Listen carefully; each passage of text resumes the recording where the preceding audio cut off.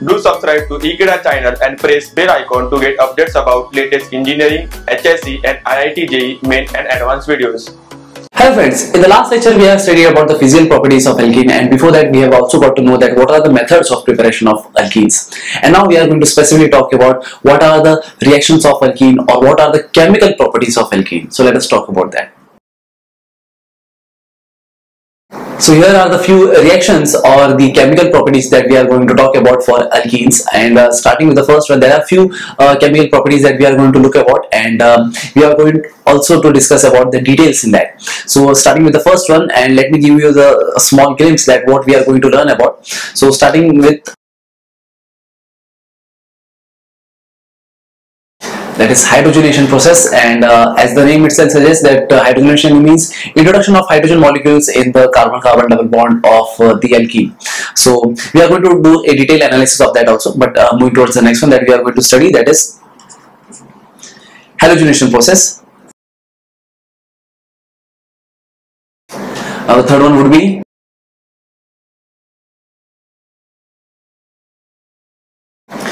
hydrohalogenation process, and the fourth one would be sulfonation process, or the reaction of alkene with sulfuric acid. For the fifth one we could call it as ozonolysis, and talking about the next one, that is oxidation, or we could also call it as oxidation in this method, that is oxidation. So these are the things that these are the few chemical properties that we are going to talk about, that is hydrogenation, halogenation, hydrohalogenation, sulfonation or introduction of sulfuric acid in alkene, ozonolysis, that is introduction of ozone in alkene, and ultimately that is oxidation. So these are the chemical properties, or these are the chemical reactions that we are going to talk about. So starting with the first one, that is the hydrogenation process.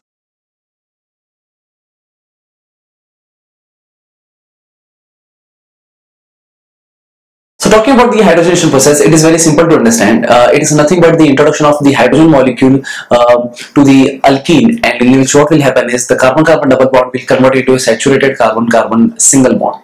So let me give you an example and let us discuss about that in that case only. Suppose if we have an alkene, for generally we could write it in this manner, that is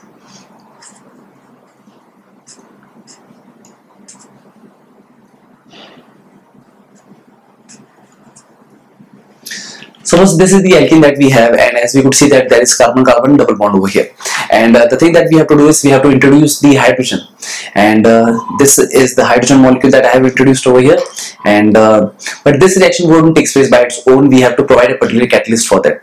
And suppose in this case, suppose if I am writing the reaction over here like in presence of iron and nickel and providing a certain amount of heat.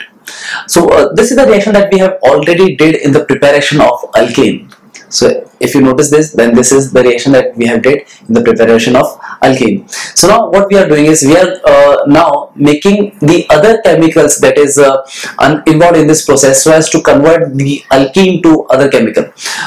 So in this case, basically what will happen, the hydrogenation process will take place where among this double bond, as you could see for carbon-carbon, and one of the H would come over here while the other H would come over here, making the molecule to be form this, that is RCH single bond CHR dash, and this R can be an alkyl group or it can be in hydrogen also.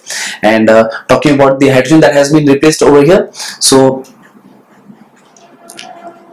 this is the hydrogen that has been replaced over here, and while breaking the bonds. So in this process, what is happening is an alkene is being now converted into an alkane. So this kind of process where hydrogen is involved is known as basically hydrogenation process. So this was a general reaction. So let me give you a short example of that. Suppose if we have a molecule like this one,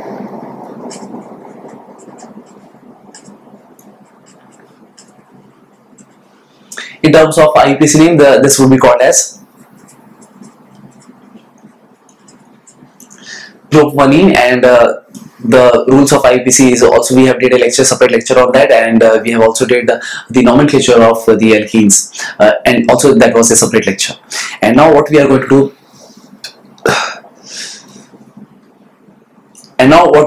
is we are going to react it with hydrogen, that is H2 molecule, and that also in presence of a catalyst, name it as I would write over here as nickel, and I would provide a certain temperature, that is it could be 453 Kelvin or 463 Kelvin. It depends on the condition that we are taking or the reactants that we are taking. So in this process, the simple thing that will happen, that this will undergo an addition reaction, and in this addition reaction, as we know, addition reactions are those reactions in which we could see that the number of product is less than the number of reactant. And moreover, we could see that the double bond is being converted into single bond, or the triple bond is converted into double, or the triple bond is converted into single bond. So in this case also the reason would be the same, and the process that would happen is hydrogenation, and the answer that we could get is CH3 CH. This double bond would break into single bond as CH2 over here. But talking about the hydrogen, one hydrogen would come over here and the other one would here. So making this molecule to be as, so we could write it in this manner, or we could mention it as CH3 CH2 CH3, making this molecule to be basically propane. So this is what we have did, and we have discussed about the hydrogenation process. And talking about the next one, that is we could take various examples, and in fact we could make a double bond to a triple bond to a double bond, but using the specific catalyst that we are using, that is Linda's catalyst, that is introduction of palladium, or in presence of CaCO3 and lead acetate. So even that alkyne can be converted into first alkene, and that alkene can be further converted into that is alkane. And also all the process that takes place during conversion of an alkyne to an alkane is hydrogenation process only. So this is what we have discussed about the hydrogenation process. So now let us discuss about the next one, that is we are talking about halogenation process. So let us talk about that.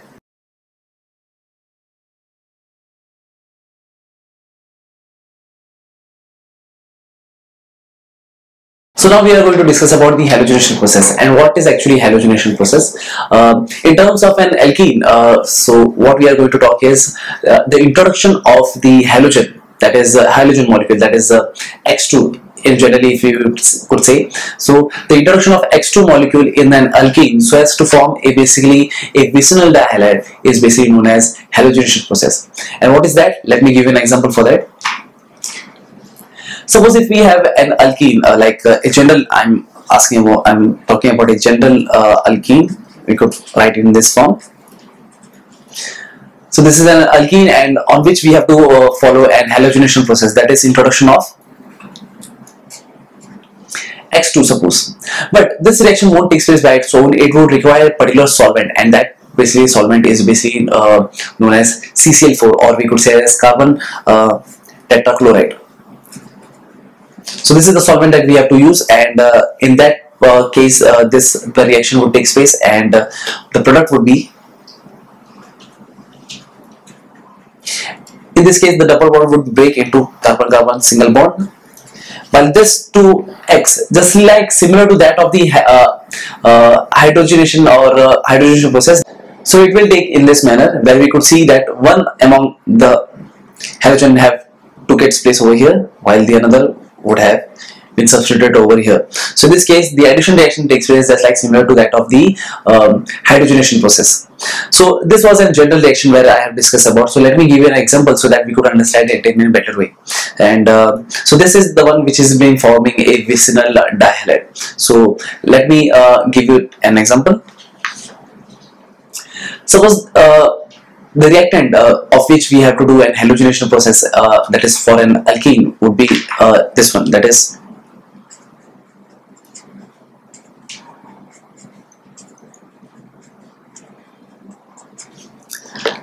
so this molecule can be called as basically a butene.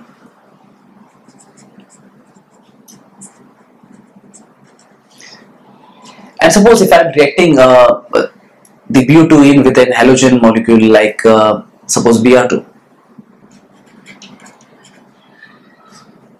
and that too in presence of basically that is CCl4 or carbon tetrachloride. So in this case, what will happen? The CCl4 is acting like a solvent, and while the butene is reacting with a bromine molecule, and what will happen is same like the halogenation process. The halogenation process also will take place where we could see that the double bond will break into carbon-carbon single bond, and the two bromine atoms would be substituted over here. So making this to be formed as CH3. CH, this double bond would break into single bond CH, and again further CH3 we could write over here as a methyl group, and the further thing, the bromine atoms would attach over here. So this is the molecule that we have got. And talking about the classification of this kind of dihalides, these are basically known as vicinal dihalides, and this is also we have discussed in our previous lecture. So these are the two halogen atoms that are being attached to the carbon atom, which are basically adjacent to each other, and that's the reason that these are called as vicinal dihalides. While talking about the IUPAC nomenclature, we could name it in like IUPAC nomenclature. Suppose for that we have to number it. So suppose if this is the carbon number 1, 2, 3, 4, then the name of this product that has been formed over here can be named it as 2,3 dibromo, and the total number of carbon that have been present in straight continuous chain is basically 4, making this to be called as a parent chain would be basically butane. So this is how we have discussed about the halogenation process. So it was one of the most simplest one. In fact, we could try this with various examples, and the same process would happen. That is, we will get a vicinal dihalide.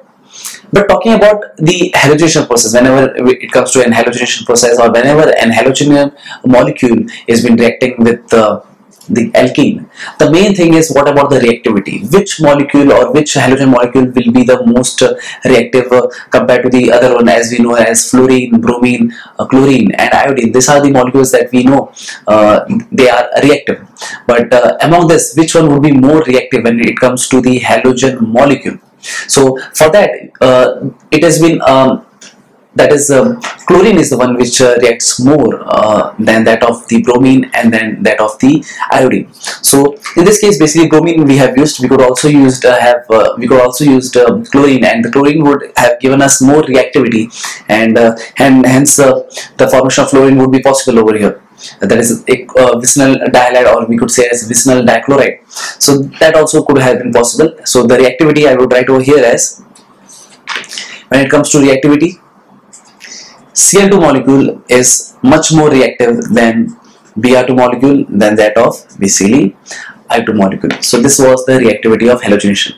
So now we have till yet discussed about the two processes or the two chemical properties of the alkene. That is, the first one was hydrogenation, and the next one that we have did now is basically halogenation.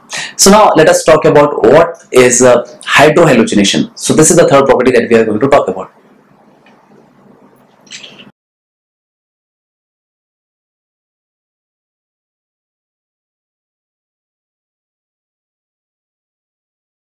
Hydrohalogenation.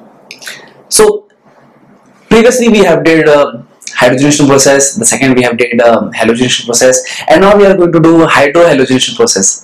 So again, it is a kind of an addition reaction, but instead of this we are not using only a hydrogen molecule or only that is halogen molecule. In this case we are using an hydrohalogen.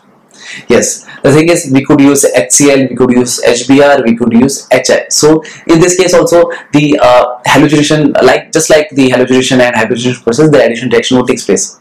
But the molecule that we are talking about is basically a non-polar. The reason behind that is because when we are talking about H2, so H2 is also basically non-polar, and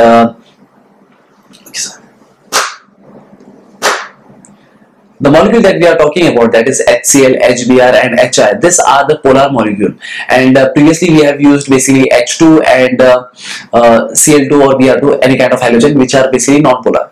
So in this case the possibility would have been the same, that any one of the atom would have attached on the double bond, but the answer but the product that we could have got like a alkene, and in in alkene, when it undergoes hydrogenation, it forms an alkane, and they are basically the two hydrogen atoms that are attached over the carbon-carbon double bond. And talking about the halogenation process, suppose if we are using chlorine molecule, then among the carbon-carbon double bond, any of the chlorine would attach over the one carbon, and while the other chlorine attached over the another carbon, and which will be adjacent to each other. So what if we are using hydrohalogenation process? So this is the thing that I am going to talk about. So let me give an example for this, and let us see that what kind of the product that we could get, or what are the precautions and what are the different conditions that we have to maintain so as to form a product. So let me give you an example for that.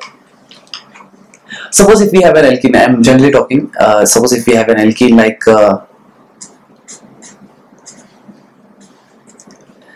this one, if we would discuss like,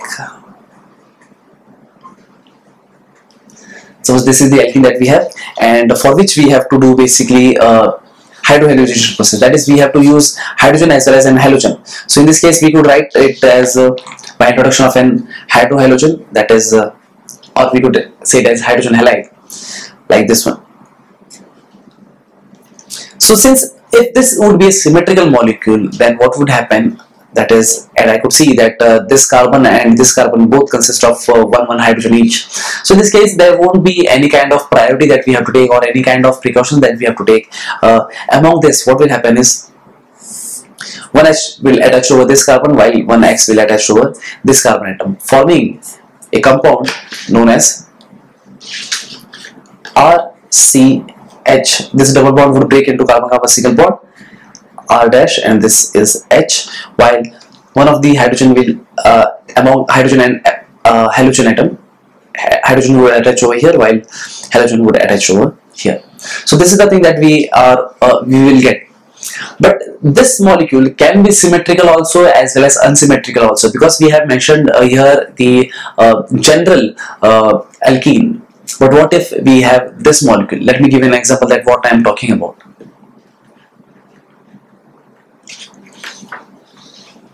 Suppose if we have a very simple alkene that we know, that is CH2 double bond CH2, and in this process, suppose if I am reacting this with like HBr and hydrogen halide known as hydrogen bromide, and in this process, suppose if I am reacting this, so what I would get, the mechanism would be the similar thing, that is, one of the H would go over here, while this Br would go over here,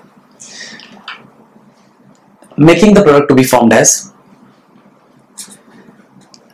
earlier it was CH2, but because of one hydrogen has been came over here, so therefore this would be CH3, while this would be converted into CH2Br, making this to be called as basically 1-bromo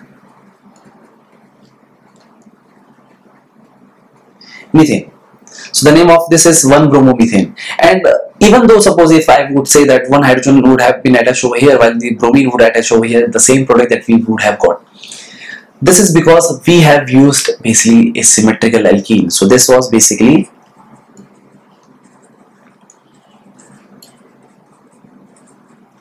symmetrical alkene.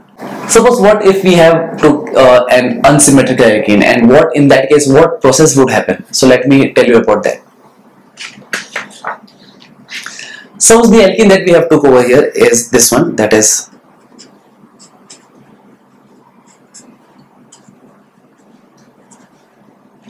this is the alkene that we have took, and in this case basically, again suppose if I am using HBr as a hydrogen halide, so what would be the product? There are basically two possibilities, and what are those two possibilities? Let me talk about that. Suppose if this hydrogen would have attached over this carbon, and this bromine would have attached on this CH2, then the product that we could get is basically, it would be in this form, that is CH3 CH2, because hydrogen has attached over here, so therefore this would become CH2, and the carbon-carbon double bond would have been broken into carbon-carbon single bond, as you could see over here, and this CH2 will have an attachment with this bromine, making this to be have a structure like CH3 CH2 CH2 Br. So this is a possibility that we could get. But what if the hydrogen is attached over here and the bromine is attached over here? So therefore the product in that case we would have got CH3 CH. Here it would be Br, while here it will be, because of hydrogen has been attached over here, so therefore this would be CH3. So now these are the two possible products that we could get. So among these two possible products, which is the most predominant, or which one is the more which will be forming in a major quantity, or which has the most chance to form? So the answer is this one. Yes. So there are certain rules that we are going to talk about, that why this is being formed more predominantly compared to that of this one. The reason behind that is it has been following a Markovnikov's rule.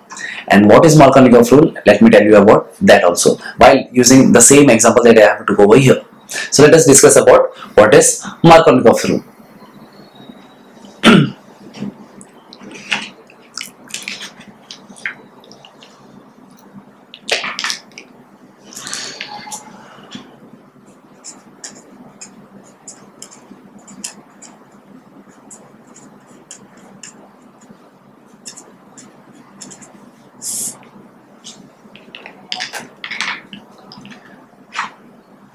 So now we are going to discuss about Markovnikov's rule. And what is Markovnikov's rule? Let us write the statement of that also, and let us see what is it states about.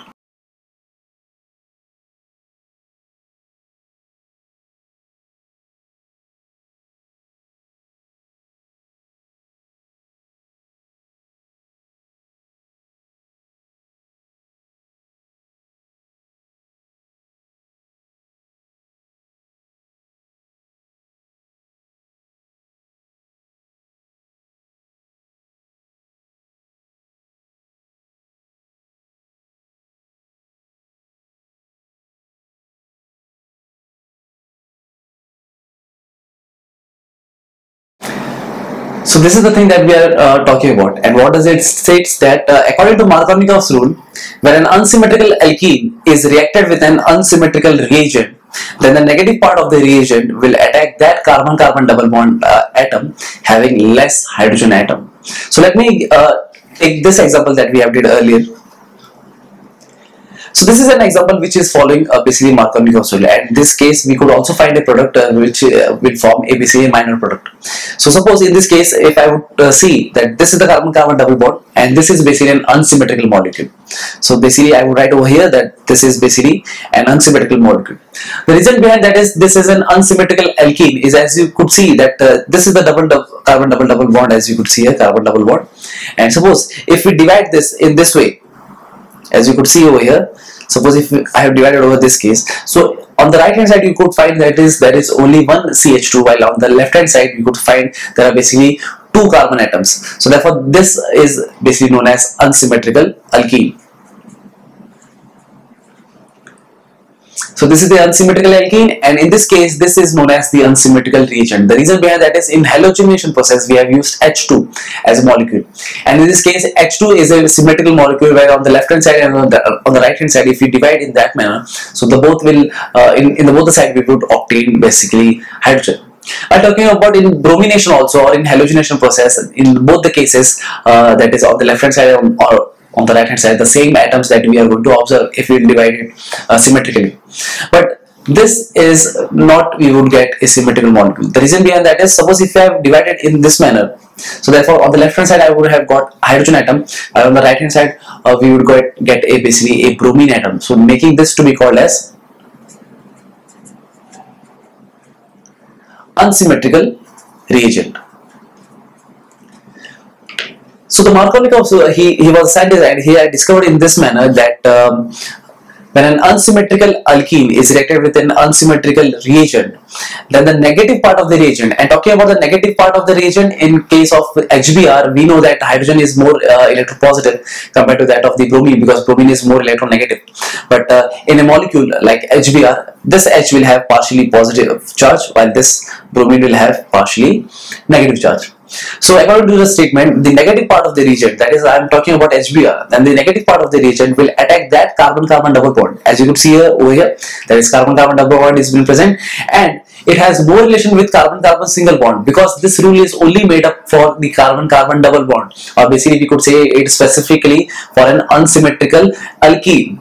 So therefore, in this case, basically the negative part of the reagent, that is the Br, will attack that carbon, or it will attach to that carbon atom where we could see less number of hydrogen. So in this case, basically, if we see that there is only one hydrogen with this carbon and there are two hydrogen with this carbon, so that's the reason that bromine will attach on that carbon which has less hydrogen compared to that of the other one. So that's the reason bromine is the one that will attach over here, and now the hydrogen is the one which will attach over this carbon atom, making the product to be like CH3, that is here. CH was been attached by, or was been attacked by Br, as you could see over here. So therefore CH has been attached with Br, and CH2 has attached with the hydrogen atom. So this is the one, that is CH2 is now been converted into CH3 after the hydrohalogenation process. So that makes us to form a major product, and that is the reason that this is being forming as a major product, while this is, even this has a chance to form a product, but the thing is there is a minor quantity of the 1-bromo propane, while 2-bromopropane is the one which will form a major product. So that is basically Markovnikov's rule that I was trying to discuss. So this happens where we could get basically a secondary alkyl halide. As you could see over here that this is a carbon atom which has been attached to two different carbon atoms, and the bromine has been attached to that carbon atom which is basically attached to two different carbon atoms. So this is basically a secondary halide, while this is called to be basically primary alkyl halide. So what happens if we react an unsymmetrical alkene with an unsymmetrical reagent, and in that case, suppose if we don't need a secondary alkyl halide, because in normal condition it will follow Markovnikov's rule and secondary alkyl halide would be obtained. But what if we need in this process basically the primary alkyl halide? So in this case we have to use different method, and there are different conditions that we have to use, and that condition would apply to known as anti-Markovnikov's rule. And what is anti-Markovnikov's rule? Let us study about that also. So now let us discuss about the anti-Markovnikov's rule.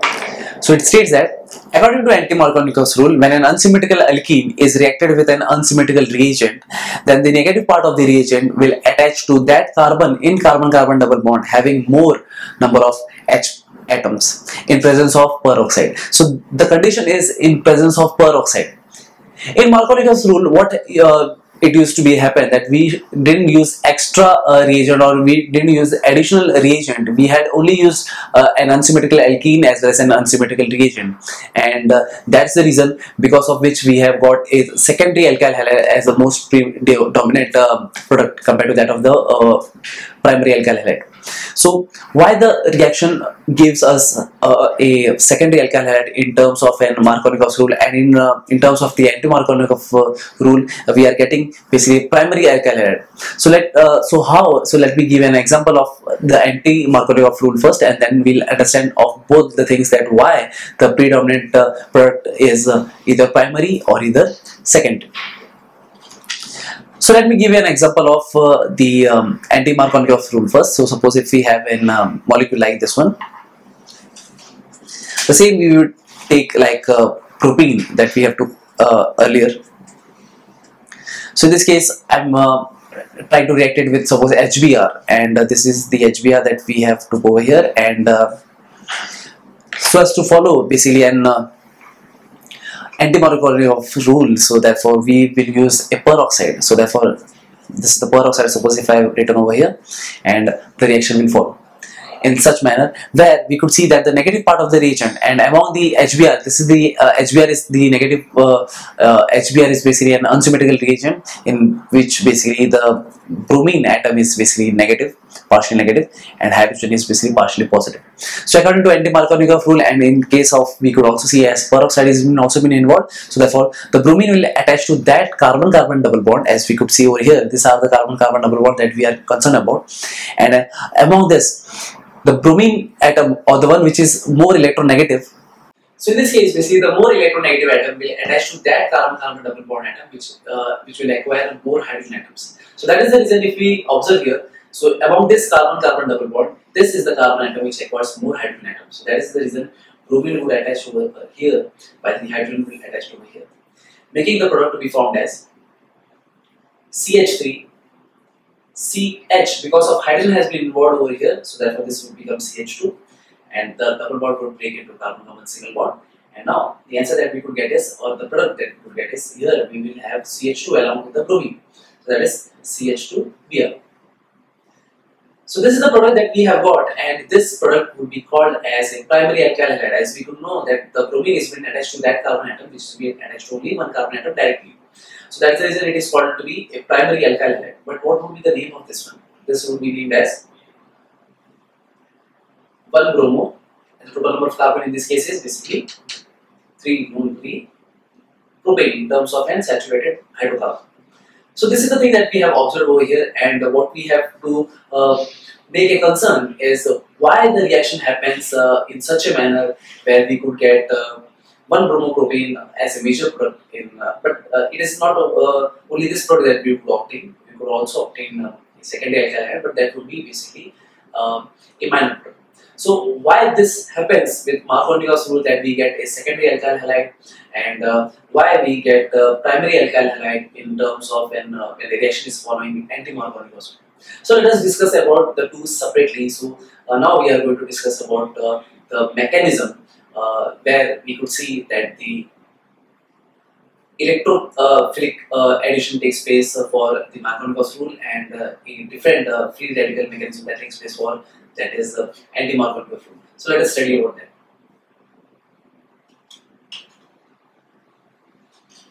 So now, learning about the mechanism of the electrophilic addition according to the Markovnikov's rule, let us study about that.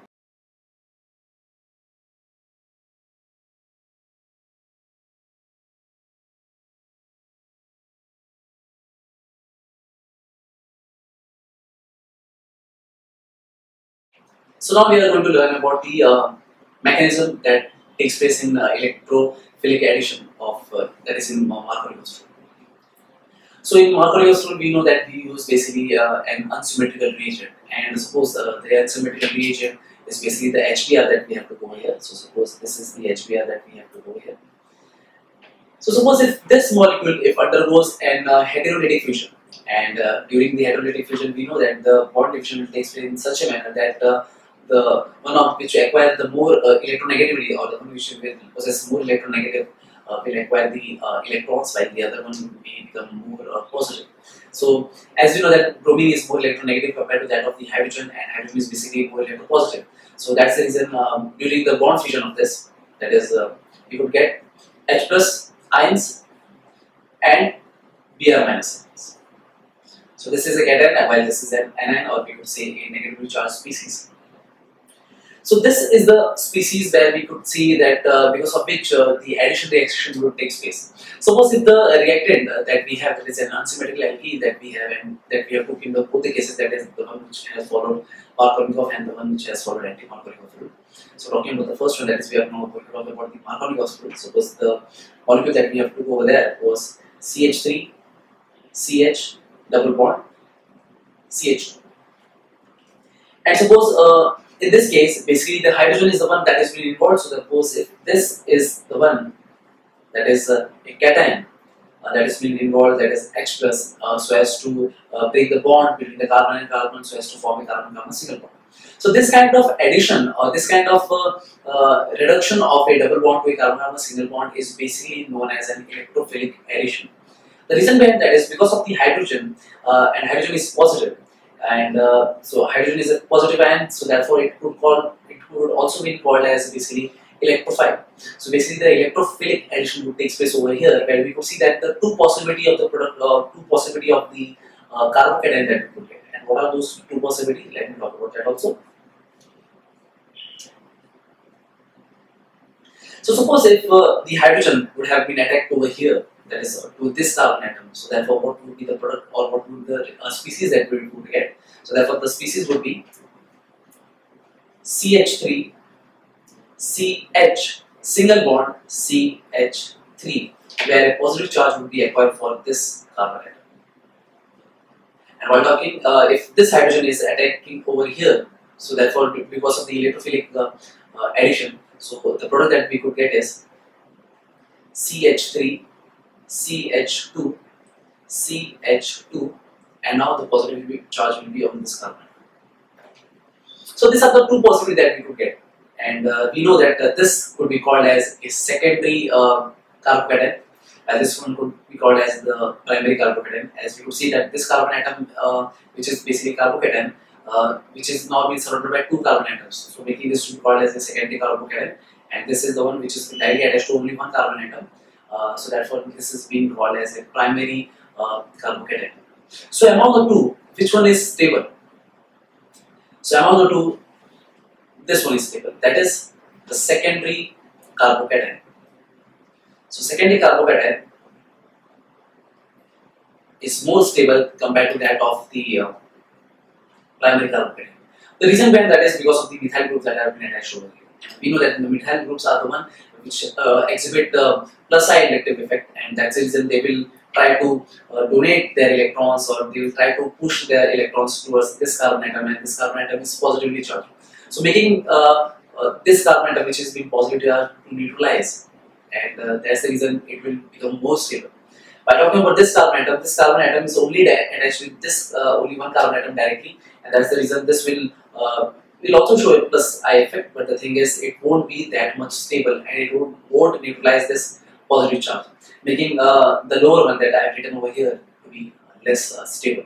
So therefore this is the most stable product, or the most stable species that we could get, and this is the one that we have to make a consideration. And suppose we have got, that is CH3, CH3 plus as the major species that we have got because of the electrophilic addition of hydrogen. So in this case, the work of hydrogen has been over here because it has been added over here. But what about the Br, or the negative reagent? So in this case, the negative reagent, that is Br minus, it will attach over this carbon atom which requires positive charge, making the product to be formed as CH3, CH3, and here it is the Br atom, or the bromine atom. So that is the reason that we are always obtaining secondary alkyl halide as the major product. So this was the mechanism that I have showcased for the Markovnikov group, and but one thing is remaining, that is for anti-Markovnikov group. So let me discuss about that also.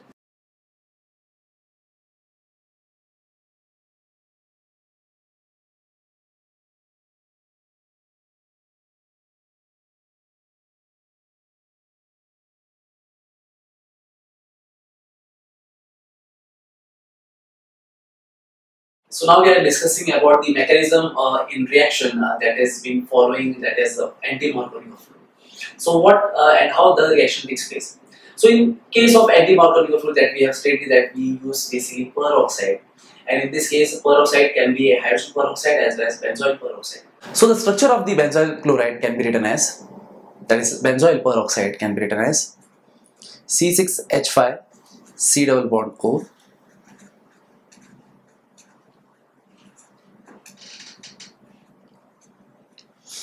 So benzoyl peroxide plays a very important role in the contribution to receive or to form a product that is of a primary alkyl halide when an unsymmetrical reagent is being treated with an unsymmetrical alkene. So how does the this basically peroxide plays a very important role? Let me talk about that. So the structure of benzoyl peroxide, as we know and as we have discussed over here, that is, it is nothing but, as you could see on the screen. So this is the molecule which will undergo homolytic fission, and the homolytic fission will take place between these two oxygen, as you could see over here. So homolytic fission always leads to the formation of radicals. So in this case, basically the radicals are being obtained. So that is C6H5 C double bond O. This is a radical. So another radical is also what we would obtain over here. That is, I would write over here in this format. So these are the radicals that are being obtained, and as we know that radicals are basically more reactive, so therefore it won't be stable up till this form. It has to form a stable product. So before forming a stable product, what will happen is there will be also an homolytic fusion between C6SI, or basically we could say this benzene and this carbon of a carbonyl group that has been attached over here. So therefore the homolytic fusion will take place over here, and we will get a formation of C6H5 radical plus CO2. So the carbon dioxide has been released and the formation of basically C6H5, or we could say as a benzene radical, has been formed. And now this is the one that will play a very important role by abstracting the hydrogen from the HBr. How? Let me give an example of that also. So now we have recently formed, that is C6H5, and that would be reacted with that is HBr. That is what we have introduced in the unsymmetrical alkene, that is an unsymmetrical reagent that we have used in formation of an alkyl halide. So therefore HBr is the one that would be reacted with C6H5, and again the homolytic fission would take place over here, and C6H5 will take the radical will take away the hydrogen from here. So therefore we could get basically C6H6 plus Br radical. Now this radical that has been formed over here, that will be introduced with the unsymmetrical alkene. So the unsymmetrical alkene in the example that we have took over here, it was basically propene. So therefore CH3, CH, double bond, CH2. So even because this is a radical mechanism that I am talking about, so in this case basically above the carbon-carbon double bond, one would be basically an sigma bond, while the other one would be the pi bond. So the pi bonds are basically weaker bond compared to that of the sigma bond. So therefore they have more chances, that is the pi bond have more chances to get broken. So therefore if it gets break, then only the and that also through the homolytic fusion, that radical would be formed. So therefore suppose if the radical forms in this manner, as we could see over here, that is CH3, CH, single bond, CH2, and one would be radical for this and one would be radical for this. And for this, that is, suppose if the bromine radical it has been reacted, so therefore in case suppose if bromine radical has been reacted, so there is a possibility of two kind of species or two kind of radicals, so that would be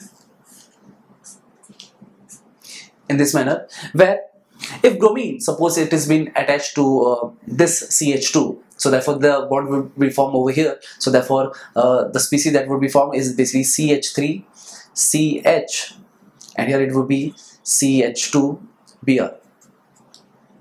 While the another possibility is, suppose if this bromine gets attached over this carbon atom, so therefore we could get basically that is CH3, CH, here it would be suppose Br, and here it would be CH2.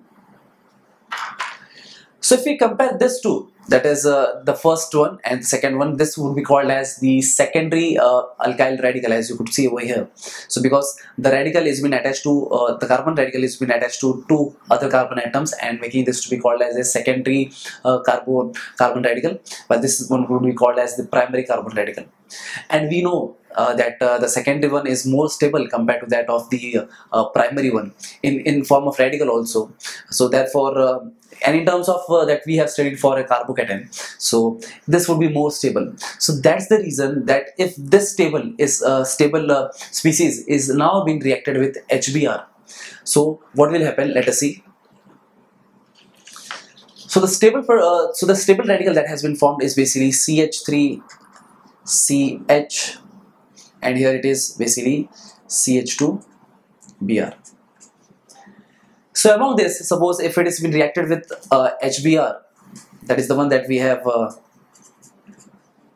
made through for a reaction, and suppose if the reaction will happen, and again the homolytic fission will take place over here, and we could see that the formation of basically CH3, CH, and among this the hydrogen would be abstracted over here from the HBr. It would be abstracted by this radical, and that is the thing that we could get CH3, CH2, and here it is CH2 Br. So this is the major product that we would get, and we could say that the alkyl halide that has been formed is basically primary alkyl halide, and the name of this is 1-bromo propane. So this is how the mechanism takes place for that is in Markovnikov rule, following a Markovnikov rule, and the one which is following anti-Markovnikov rule.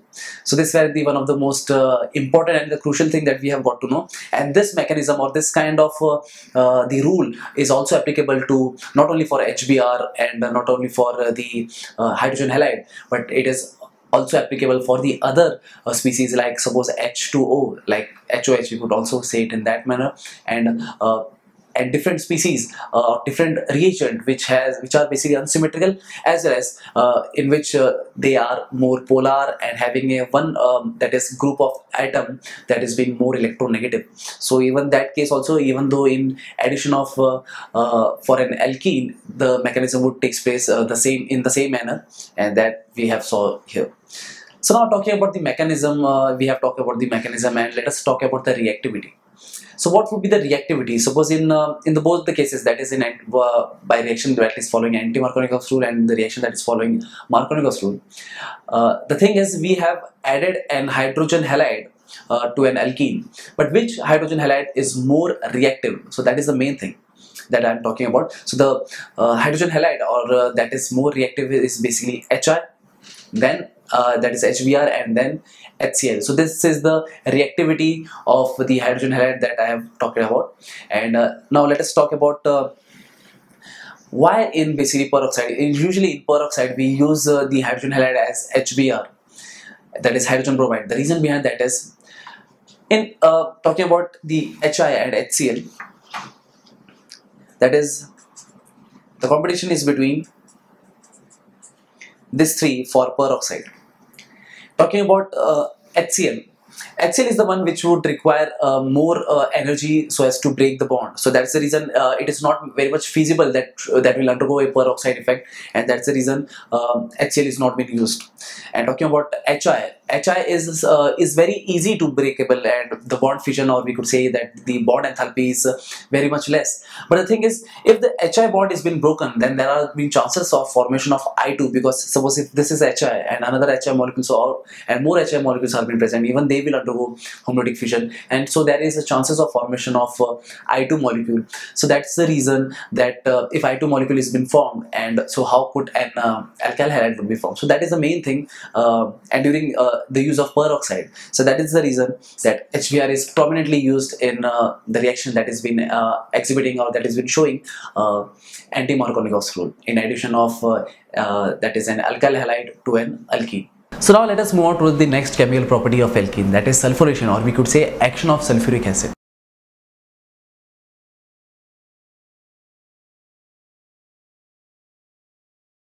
Action of H2SO4 on basically alkene. So what is the reaction that would take place over there? So let me give you a general reaction first, and then we'll move on towards the what would be the reaction for a particular example or for a particular alkene.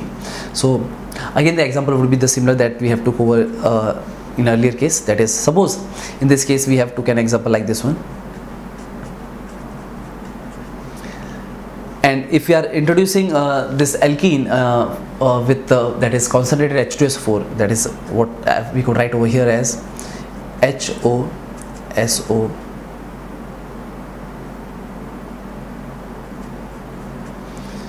That is, this is how we could write H2SO4 in this format. So what would be the reaction, or what would be the product that would be formed over here? It is very similar to that of the Markovnikov's rule. So how we could say that it is following Markovnikov's rule? Because as we could see that H2SO4, suppose if it would be written like this, and we know that hydrogen is the one which is partially positive, while this whole molecule would be basically, or this group of atoms would be basically partially negative. So this one is basically the partially negative group, and that would attach to the carbon-carbon double bond atom, that is on the carbon atom which has less hydrogen atom. So that is the reason that among this, that is in the whole H2SO4, OSO3H will be the one that would be attached on the carbon atom over here, while the H is the one that would attach over here. So I am marking this so as it would be very much easy to understand. So the thing that we could obtain here is basically RCHOSO3H, and here the bond would break and this one would be converted into CH3. But the reaction won't stop here, because this is a very unstable product that would be formed. So we have to make this reaction to form a basically a hydrolysis process. So how the reaction would take place, I would take another example, or I would just explain it now. That is, when RCH3, as you could see over here, suppose if it has been reacted with water molecule, or the one or the reaction which undergoes hydrolysis. So therefore in this process basically water would be involved, and the reaction would take place in such a manner that the H, which is basically partially positive, and the OH minus, which is basically partially negative, and this H plus will go to the oxygen atom, which is basically negative, and this one would be basically, we know, as positive. So therefore the reaction will ultimately give us a product like RCH3, and here it would be OH plus, if OH will take away, that is HSO3H, so as to form H2SO4. So in this process, basically what we have got an alcohol, and that alcohol is specifically a secondary alcohol. So in this case basically Markovnikov rule is being used, and that is the reason that we are getting a secondary alcohol. So if in presence of peroxide, suppose if we would have been used, then we would have got a primary alcohol. So this is similarly to that of the one that we have did earlier, that is in addition of that is the HBr in an alkene. So let me give an example. So this was a general reaction that would lead us to formation of an alcohol. So let me give an example like this one. I am taking, suppose I will take a unsymmetrical alkene, because symmetrical alkene will give us a possible product, and that would lead to a same product. So let me take a, that is unsymmetrical alkene.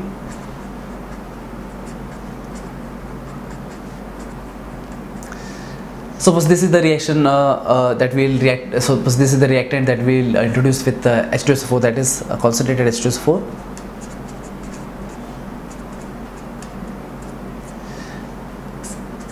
So the product that we could get is, we could write over here as CH3, CH3, while this would be converted into, basically we could write it as OSO3H. But the reaction won't stop over here. We have to use a hydrolysis process. That is the reason that we have to use water in this case, and that is the thing. We could get CH3, CH, CH3, OH plus H2SO4 as a byproduct. So the name of this is basically propane to all.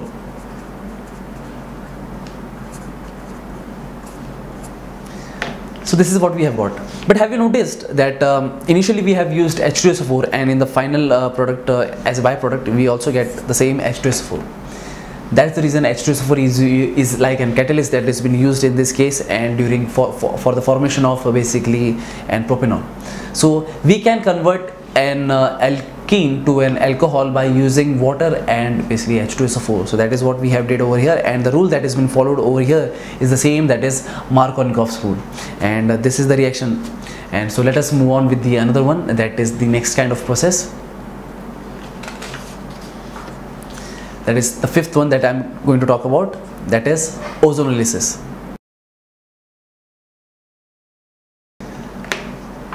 Ozonolysis is nothing but a reaction where we introduced ozone to an alkene, in which a unstable product is been formed as an intermediate, that is known as ozonoid, and that has been further reacted with zinc or water so as to form an aldehyde or ketone or both. So let me give an example that what is actually ozonolysis by giving a general reaction, and then we'll move on with an example. Suppose if we have an alkene like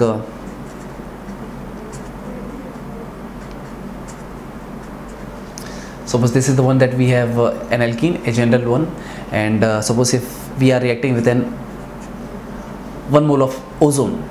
So what will happen is, and for that we should need an organic solvent. So for that we will have an organic solvent, and we know that what are the organic solvents, that is it could be benzene, that is ether, or they are basically known as the organic solvents.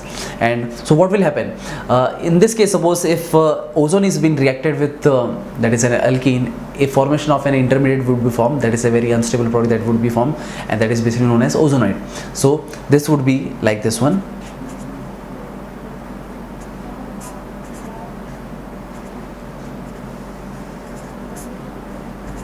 So this is basically known as ozonoid.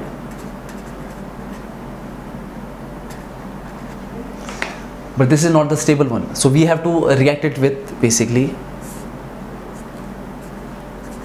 zinc in presence of H2O. So what will happen is zinc is the one that will remove this oxygen over here, as you could see. So it will remove the oxygen, and the formation of, and again yes, what I want to try to explain is the bond fission or the bond breaking would take place in such a manner that we could get an aldehyde over here, and this one is also an aldehyde. This can be aldehyde also, this can be ketone also, depending on what we have chosen over here. So therefore the thing that we could obtain over here is RCHO, which is an aldehyde, and here it would be formed as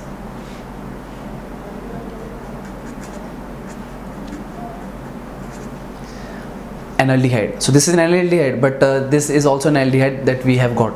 So, and the zinc is the one that will be reacted with or that will take away the oxygen, and that's the case that we will get an aldehyde. So this is a process of that is ozonolysis, and the thing that we are using in this case is zinc. The reason behind that is zinc is the one basically it is used as an oxidizing agent, and and the zinc is the one which will be used as a reducing agent. The reason, because the zinc is the one which will form which will form ZnO, and during this process, suppose if zinc is not being used, then this H2 that is been used, that will form H2O2, and that would lead to the formation of, or that will lead to the reaction with an aldehyde, so as to form oxidation of aldehyde, that will lead to an formation of an carboxylic acid. That is the reason we are using zinc. So zinc plays a very vital role in for the reduction of the process. So let me give you an example that related to ozonolysis. Suppose if we have a that is an alkene. So in this case, suppose if I am taking the alkene in such a way, which can be symmetrical also, which could be basically unsymmetrical. So first of all, let me talk about an symmetrical alkene. And but the thing is, both the alkene will give different kind of products. So therefore, what I am trying to say is,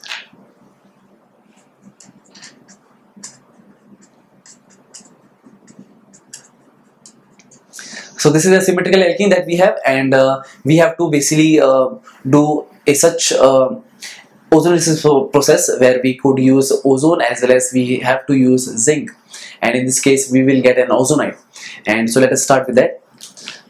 So we are reacting with ozone, that is O3. So the product that would be formed, I have write over here, by using an organic solvent. So the product that would be formed over here, it would be CH3, CH, and here it would be again CH, CH3, while we could see that this oxygen will form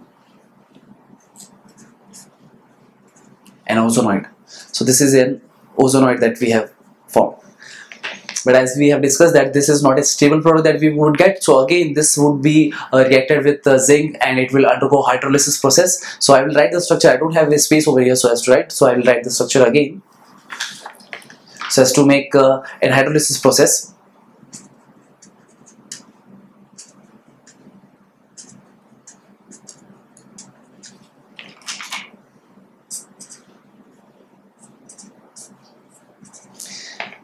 But the hydrolysis will take place in presence of zinc. So in fact, in this case, we can use H2O, but the H2O solely used would not be very useful.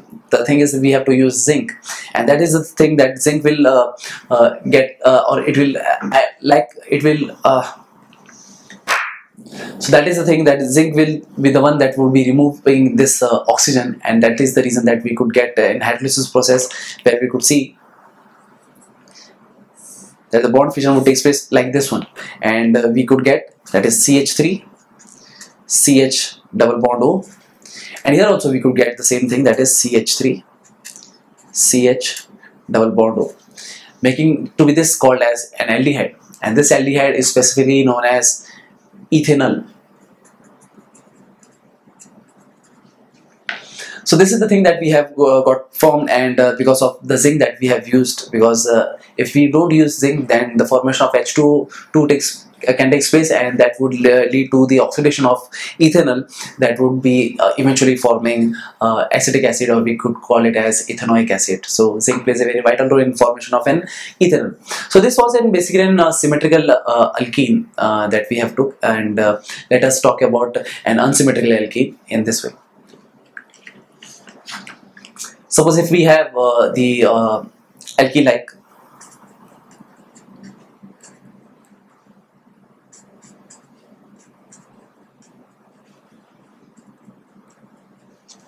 this one.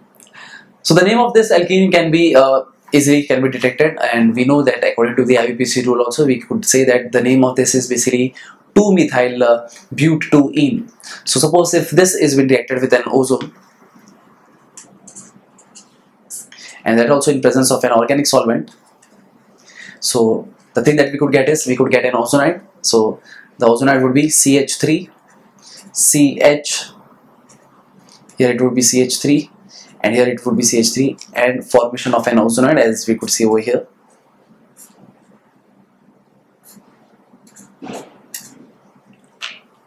So this is the thing that we have got to that we have formed, and the reaction won't be stopped over here because this is an ozonide that has been formed, and that is basically unstable.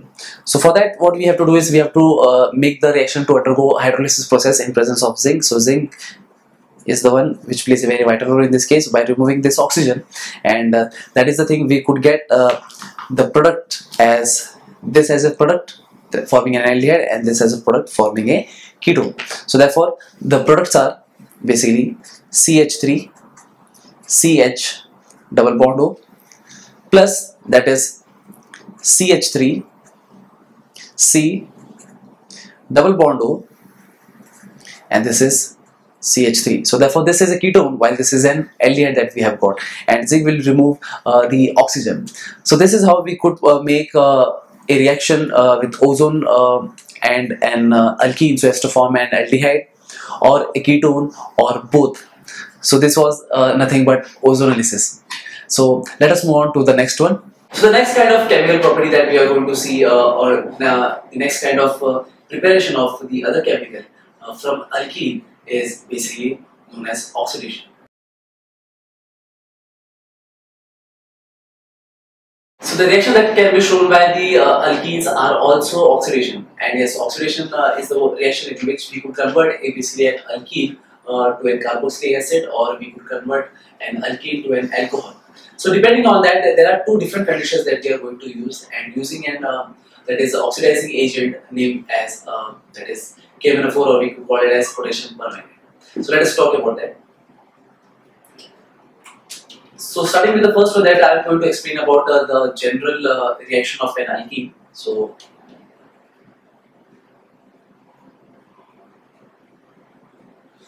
this is an alkene, and for which we have to make it in that is an oxidation process, and even there are two kinds of oxidation processes. One that would take place in an acidic medium, and one that would take place in basic medium. So let's first of all talk about the basic medium first. So this is an alkene that we have, and suppose if we have introduced that is KMnO4, and KMnO4 is known to be basically an oxidizing agent, and because of which basically we could find more nascent that is oxygen atoms, and that would be reacted with basically H2.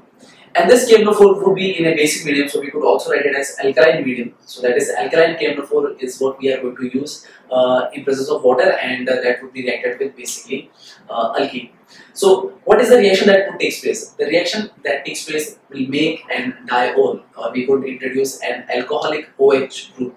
And this OH group is basically known as hydroxyl group, and that's the reason the overall process can also be said as a hydroxylation process.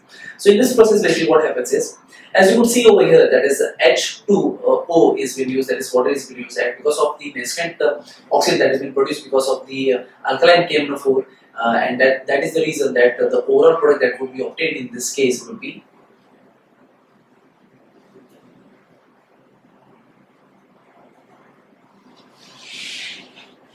this, known to be as endiol. So this is the vicinal diol that we are observing here, because both the OH groups are being arranged to the adjacent carbon atoms that we could see. So let me give an example of this, and so as we could understand it better, that what would be the reaction or what would be the oxidation process in presence of basically alkaline KMnO4. So let me give you an example.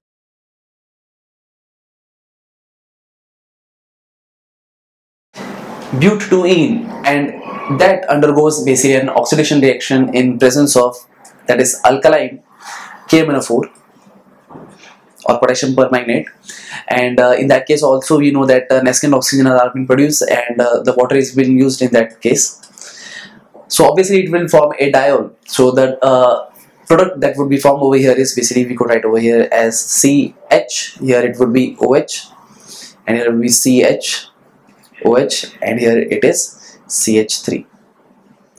So this is the vicinal diol, and the name of this alkene, especially for this one, is basically, as we could see that on carbon number 2 and carbon number 3 we could find OH or the hydroxyl group. So therefore the name of this would end with diol, that is two groups of the alcoholic group, or two OH group, or we also call it as a hydroxyl group. So therefore the name of this would be, since 4 carbon atoms have been present over here, so therefore the name of this would be butane, and on the second and the third position basically alcohol group is been present, so therefore 2,3 diol. So this is the preparation of diol from an alkene, we could also say in that manner. But this was an condition that we have used in alkaline KMnO4, and what would be the condition and what would be the product if we use basically an acidic condition, that is acidic KMnO4. So let us talk about that. So this is what we have done with that is the alkaline medium. So let us talk with for the acidic medium. So again, for an acidic medium we have to introduce an alkene and we have to react it with basically alkaline KMnO4. So that is acidic KMnO4. So suppose I am just writing the reaction, and you will understand that what will happen in this case. So I am not writing the general reaction. We could take an example like this one, as I have took over here. So this is the reaction that I am suppose this is the alkene that we have, and for this we have to make an reaction in acidic, that is KMnO4. So I will write over here. So basically KMnO4 is an oxidizing agent, and that's the reason that we could have an nascent oxygen that would be available. So in this case the nascent oxygen that would be available is 4 moles that would be used in this overall reaction. So in this case what we could get basically an reaction where we could get carbon dioxide, and the reason behind that is, if we could observe over here that there are 4 oxygen atoms that are being involved. So among the 4 oxygen, 1 oxygen would be replacing this CH2, making the product to be, that is CH3 CH double bond O, that is nothing but an aldehyde. And talking about the carbon will now 3 oxygens are being remaining, and of this 3 oxygen, that is 2 oxygen will be involved with this carbon atom so as to form basically carbon dioxide. So the 1 hydrogen that has been remained, that would take away this 2 hydrogen atoms so as to form basically H2O. So in this condition what we have observed is, if we have used acidic medium, then the product that we could get in this case is basically, that is an aldehyde with the formation of carbon dioxide and H2O. But in the previous one that we have used, that is an alkaline medium of KMnO4, in that what we have got, that is an diol. So now suppose if we have another that is alkene, and that is of in this manner, if we could write, and even that is being reacted with the acidic KMnO4 solution. So let us see for that, that is CH3 CH double bond CH3. Basically this is butadiene, and if this is the one that is reacting in presence of KMnO4, and that would be an acidic medium or acidic condition of KMnO4. So in this case basically the 4 nascent oxygen atom would be produced, and that would be involved in the reaction with the but2ene. So in this process, what would happen is the formation of acetic acid would take place. That is, I would write it over here like CH3, C, double bond O, OH plus. So this is the reaction that took place on this two carbon atoms, while the other two carbon atoms would also be oxidized to form, that is CH3, CH, or we could write it like C double bond O, OH. So this is basically acetic acid that has been produced, or we could call it as ethanoic acid. So these are the two basic reactions that have took place, and the two reactions are basically different when we talk the oxidation of an alkene in terms of an acidic condition or in terms of an basic condition. So these were the two one, and let us talk with the last one that we have, and that is some quite different, and that is basically a property which I have not discussed, and that is basically polymerization. Yes.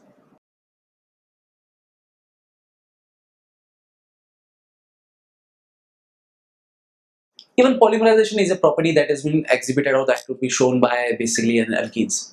So what is actually polymerization? Polymerization is nothing but the conversion of a small monomers or small unit of an molecule to form a larger unit of a molecule which consists of higher molecular mass. For example, let me explain you.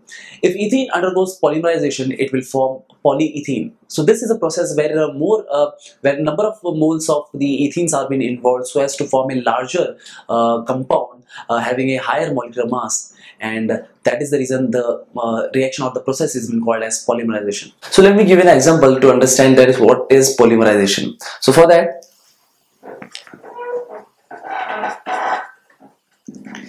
alkenes are the one which can show polymerization process, because we know that among the carbon-carbon double bond that we have in alkenes, and one of the carbon-carbon bond would be a sigma bond, while one of them would be in that is a pi bond, and the pi bond is very weak bond. So therefore it is very easy for us to break that bond, and the polymerization took place in such a manner where we have to use n number of ethene. Suppose in this case we have used an example as ethene, so therefore we can use n number of ethenes, and yes, we have to provide particular heat, that is basically we could say it as 483 Kelvin, and we have to apply more pressure, a high pressure of basically 1500 atmosphere. So this kind of polymerization that takes place, or the process where now ethene, n number of ethene molecules, which are basically the micromolecules, or we could say as monomers.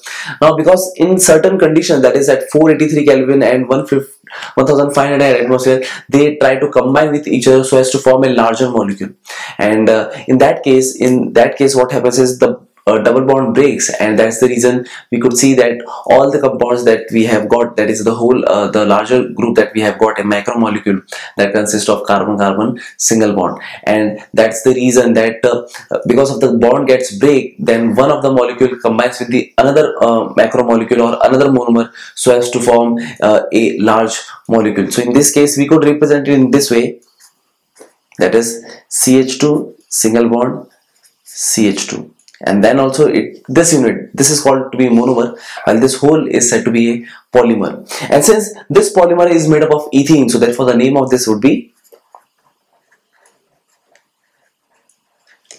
polyethene or polythene.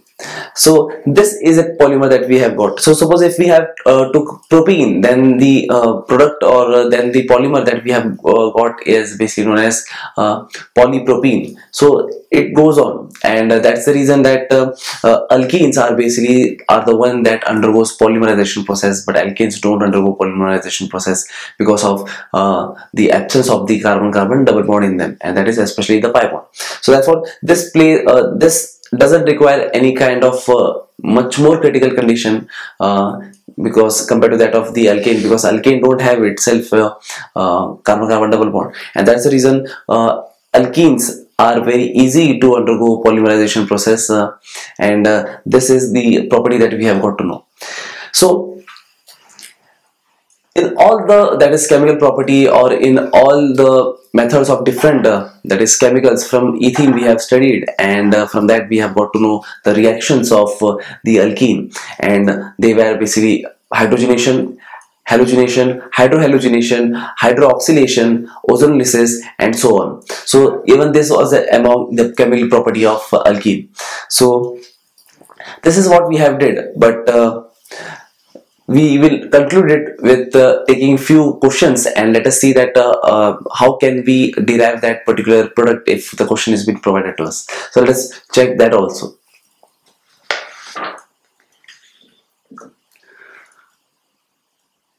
So suppose if the question is being provided to us in this way, that is, how acetylene is converted into ethylene glycol. So that is the thing that we have to do a process so as to showcase the conversion of ethylene to that is ethylene glycol. But before understanding what is acetylene, acetylene is nothing but ethyne. So this is the common name of ethyne, and ethyne we know can be written as in this way, that is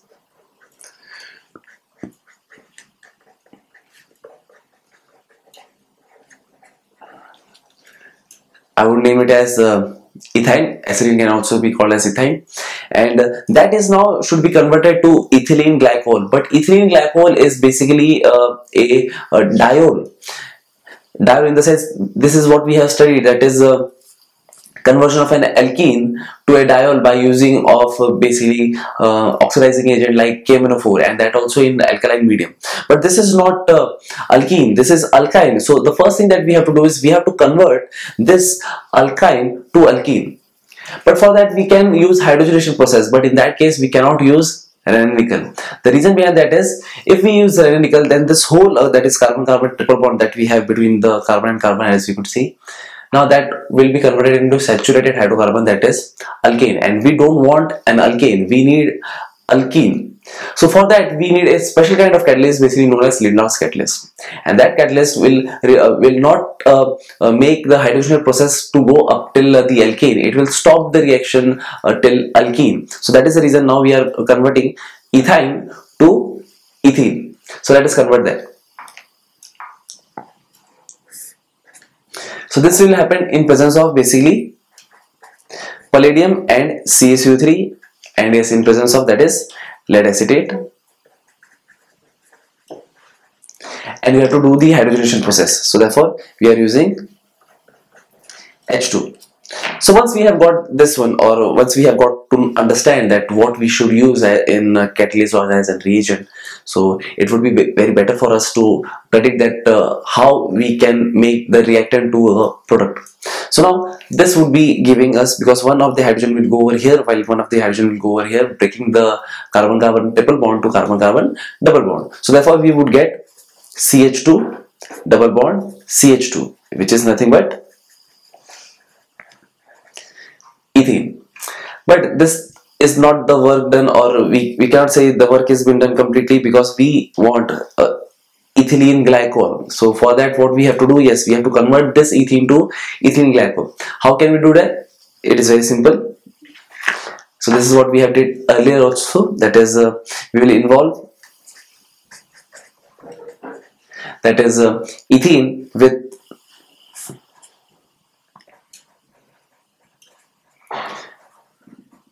alkaline KMnO4, and that alkaline KMnO4 will have basically nested oxygen, and we have to make the reaction in a such a manner that even water is been involved in that case. So therefore overall, whenever the oxidation takes place for an alkene, and that also in alkaline medium like alkaline KMnO4, then obviously we will get a diol. So in this case the diol that we are getting is among this two hydrogen atoms and this two oxygen atoms that we have. So this hydroxyl, that is OH group, will attach over here, and it will, and another OH will attach over here. So therefore this process is known as basically hydroxylation process, and so that is the reason we could write it as CH2 single bond CH2 OH OH. So this is the product of us, and that was been provided to us, and we have also predicted that how can we convert that reactant to this product, and this is basically known as ethylene glycol.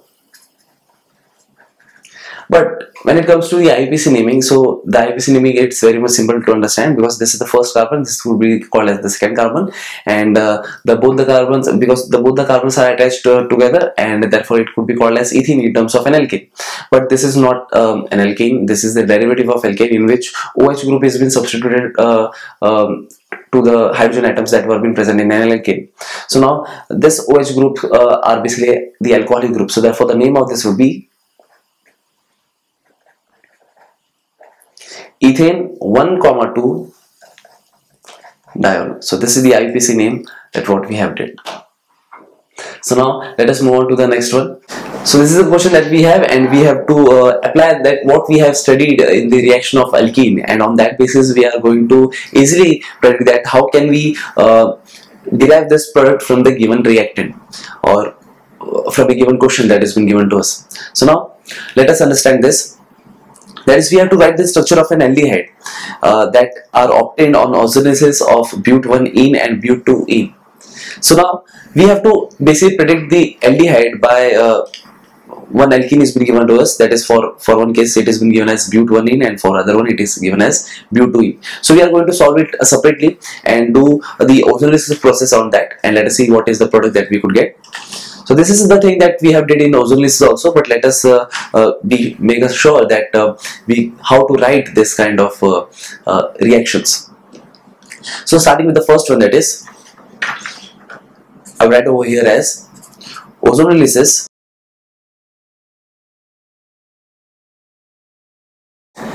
So let us understand that what is the structure of but1-ene. So this is the thing that we have did in our earlier lecture also, that is in the structural formula for an IUPAC names of alkene.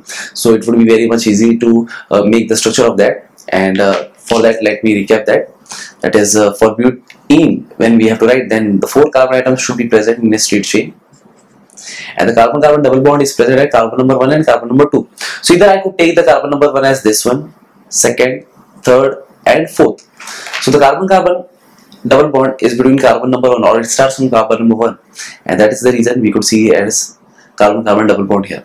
And the next thing is we have to fulfill the hydrogen, and we could say that we should fulfill the valency of carbon atom. So therefore this could be written as CH2, this would be CH, even here it would be CH2, while here it would be CH3. And this is basically but1-ene that we have, and for this we have to basically do ozonolysis process.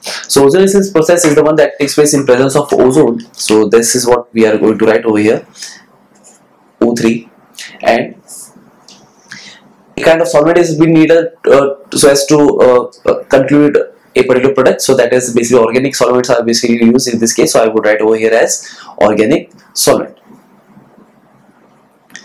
But we know that when an ozone is being reacted to an alkene, so ozonide is being formed. So therefore this ozone will attack only that carbon-carbon double bond. It will have no influence on the carbon-carbon single bond that you could see over here. So it will only attack the carbon-carbon double bond and will make an ozonide structure. So therefore let me make the ozonide structure over here, and let me explain you. So therefore this structure would be like this one, that is CH3, CH2, CH, I would write over here as CH2, and the ozonide structure that I could write over here like this one.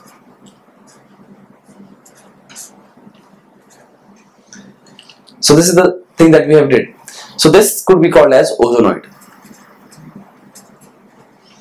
But this is not a stable product. It has to undergo hydrolysis process, that is in presence of zinc. So what we have to do is we have to react it with, that is zinc and basically water.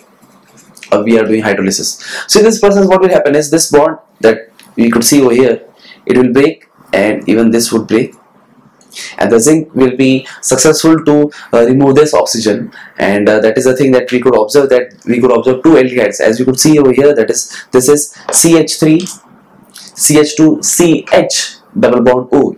So therefore this could be written as this one, as I have wrote over here. So this is an aldehyde that we have got, but another aldehyde is also remaining. So that is the other part. So that is, I could write over here as CH2O, or that could be in terms of to not get confused, I could write over here also. So making this group to be called as aldehyde, even this is aldehyde. So these are the 2 aldehydes that we have got, and yes, even The zinc oxide is also been removed as a byproduct. So this is what we have. So these are the products that we are obtained when ozonolysis of butene or but1ene occurs. And the aldehydes that are being produced in this case, so even the name is what we have to write or mention over here. So the total number of carbon in this aldehyde is basically 3, so making this to be called as basically propane.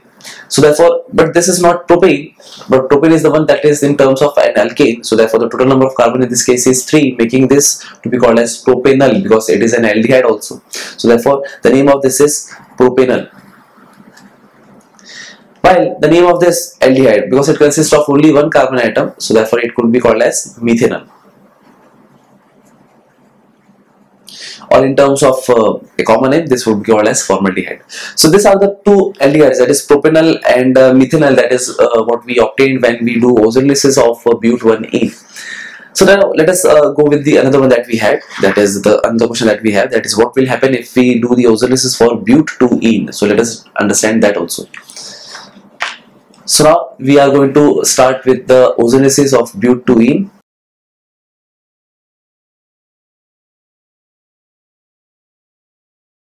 So now we are going to start with the ozonolysis of but2ene. But what is the structure of but2ene? So that is what is the main concern. So therefore we could write it over here like CH3, CH double bond, CH, CH3. So this is the structure of but2ene, and for this we have to apply the ozonolysis process. But the ozone can be only reacted with alkene if we provide a particular solvent, and that solvent is basically organic solvent. So in this case the product that would be obtained is, I would write over here like CH3, CH, here also it would be CH, and here it is CH3. So the ozone, that is, it will form ozonoid over here like this, as I have mentioned over here, right? So this would be called as ozonoid, and that would undergo basically hydrolysis process in presence of zinc. So therefore I could write over here like Zn in presence of H2O. Then because of the hydrolysis, what will happen is this bond will break over here, and this bond will break over here, as we could see over here, and the zinc would be very successful to take over the, that is, oxygen with it. So therefore forming ZNO as a byproduct, and the remaining product that has been that is with us right now is basically CH3, CH double bond O plus again CH3, CH double bond O. So we could write it in this form, plus ZNO. So this is what we have got. We have got two aldehydes, and both the aldehydes are basically the same. The reason behind that is we have used a symmetrical alkene, and that's the reason we have got the same aldehyde or the same product. So the name of this aldehyde is been called as, because it consists of 2 carbon atoms, and this 2 carbon atoms in terms of an aldehyde are basically known as ethanol. So therefore this is ethanol that we have got, or we could also say it in terms of the common name, that is acetaldehyde. So this is the product that we have got. So this was only possible that if we have did an ozonolysis process, and yes, both the ozonolysis process for but1ene and but2ene, that is for both the alkenes, are different. While the mechanism would be the same, but the thing is the product would be the different, and that is the reason that we get, so that makes us to understand that both the alkenes are different, and hence they can give different products. That is the reason that IUPAC is very important for us to understand, because if we have an error or if we do some kind of mistake in IUPAC structure or in kind of that is IUPAC naming, then the whole process would be basically be mistaken. So that is the thing that we have got to know here also. So now let us move on to the next question that we have, and let us see what we can apply on that.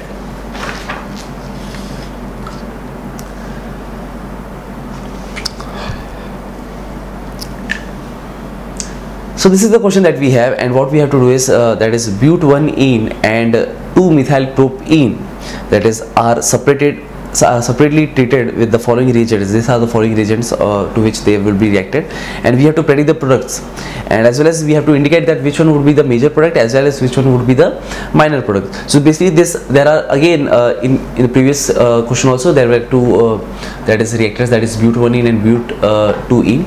So similarly here also we have to but we have to make reactions with this following reagents to separately for but1ene and 2-methyl-propene.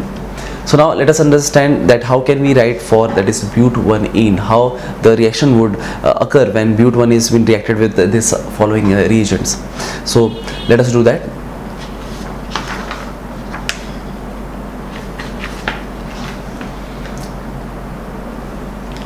So now let us do that. So the starting one is for but1ene. The first reagent that has been used, that is we could say it as reaction with, which has been provided to us as HBr.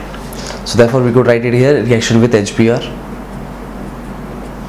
And let us see what is the product that we could get. So the first thing is but2ene. We have to write the structure of but2ene. So it is this is what we have did in the early question, that is CH3 CH2. Here it would be CH double bond CH2.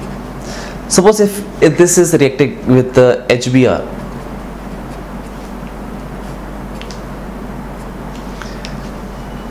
but one thing I hope you have got to know that this is the one which is known as hydrohalogenation process.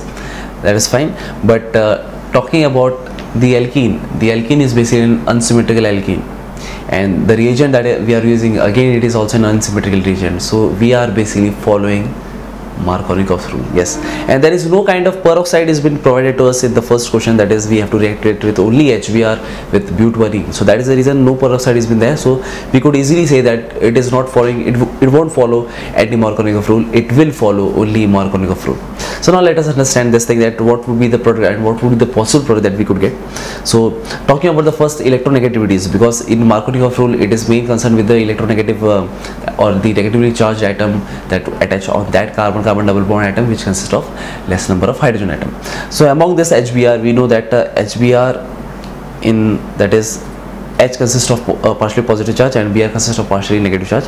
And talking about this carbon atom or this carbon-carbon double bond atom, this is the carbon atom which consists of only one hydrogen atom, while this is the carbon atom that consists of two hydrogen atoms. So making the Br to be attacked majorly, that is the major product that would be formed, it would be where Br would be attacked on the carbon which is of less quantity, and simultaneously we could say that the hydrogen will attack on the CH2 which has more number of hydrogen in terms of carbon-carbon double bond. And the product that we could get, the major product that we could get is this one, as I'm writing over here, like CH3 CH2. Here it is CH, but even Br gets attached over here, so I would write over here as Br, and this would be CH3. So this is the possible product, and this is the major product that we could get. So therefore I would write over here as major product, while the minor product is the one which has a less possibility, or which we could see that less quantity of the product has been obtained. So this is the major quantity that we could obtain, and talking about the minor one, it would follow basically anti-Markovnikov rule. So therefore the product of that would be, it could be written in this way, that is CH3, it would be primary alkyl, so CH3 CH2 CH2 and again CH2, and this would be Br. So therefore this would be basically the minor product.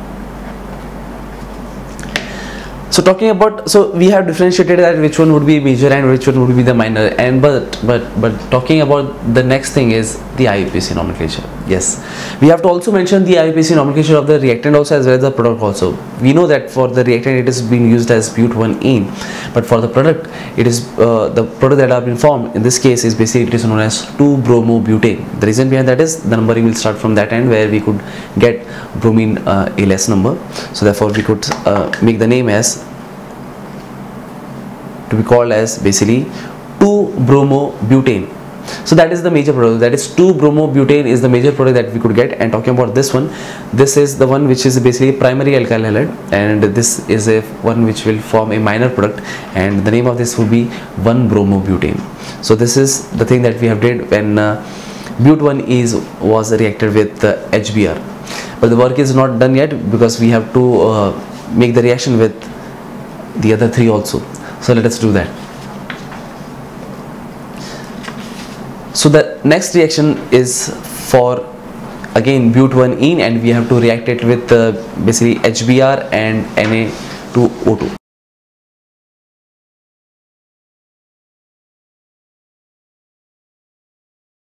So this is what we have, and we have to react it with but1. So the structure of but1 is very simple, that we have did earlier also and many times.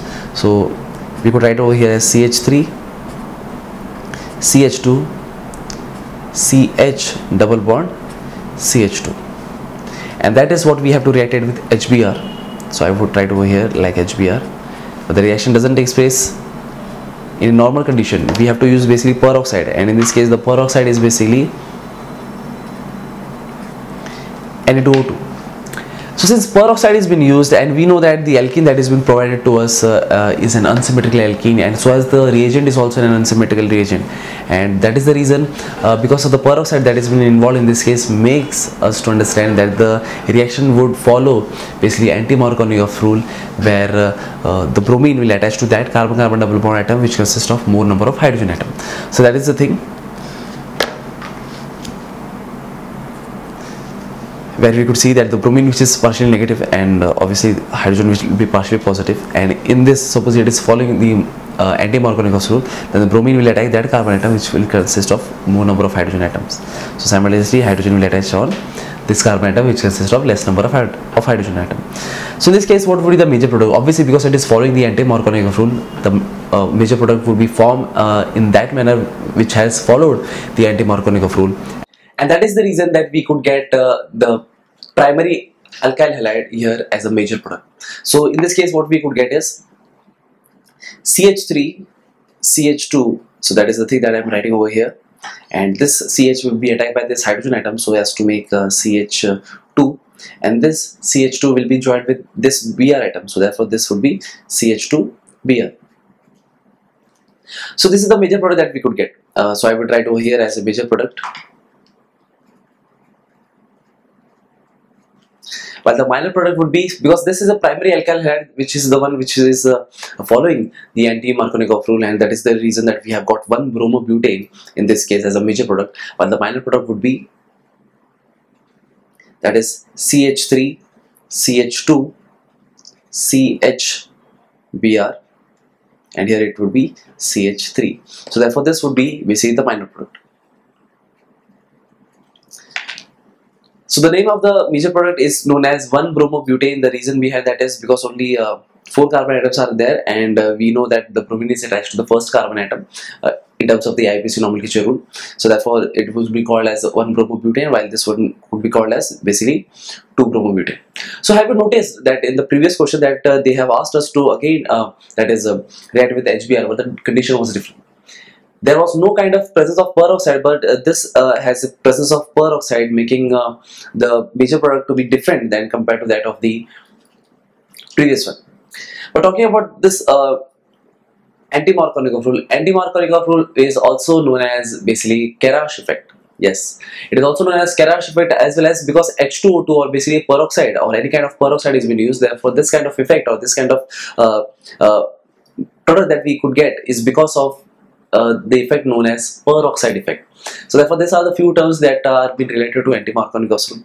So that is what I wanted to mention about that. But let us move on with the further thing. The further part is we have to react with HCl in presence of H2O2. So it is very simple to understand, because in this case also HBr was been reacted with a peroxide, that is Na2O2, and now that is HCl is been reacted with H2O2, which is itself a peroxide. And only the thing is that would change is, instead of an alkyl bromide we would get an alkyl chloride.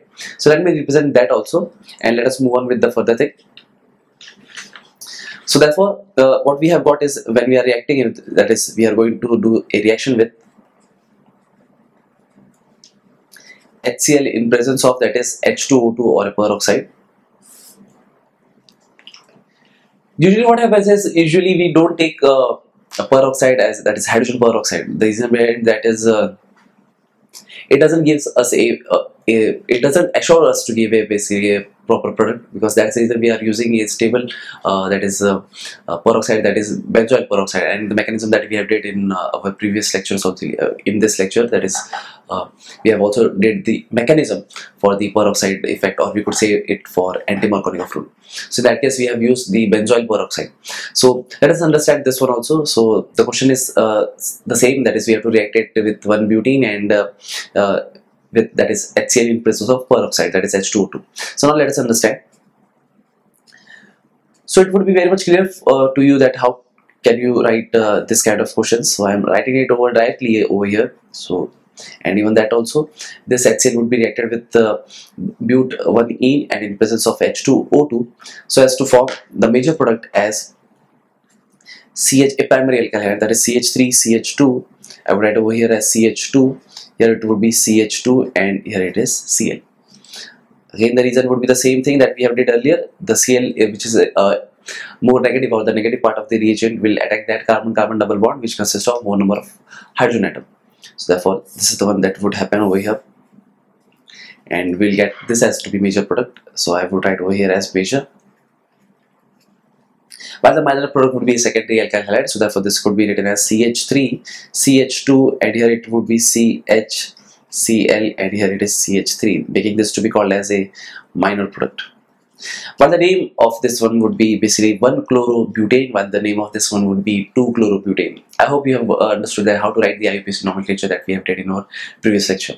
So now this is the third part that we have did, and let us move on with the fourth part, and that is reaction with H2SO4, and we have to do a hydrolysis process. That is the reason that they have mentioned H2. So let us do that also. So now the fourth part is we have to react it with or we could say reaction with sulfuric acid.